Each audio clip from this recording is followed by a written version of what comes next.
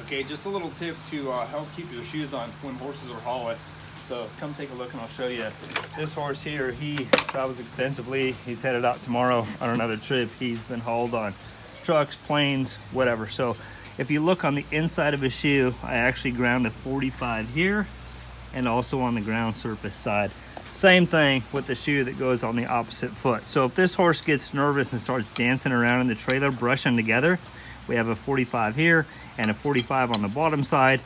Much better chance of keeping his shoes on, keeping him safe. I don't want him getting wherever he's going, unloading him and stepping on a shoe, tweaking one, something like that. So just a little info for you. Thanks for watching.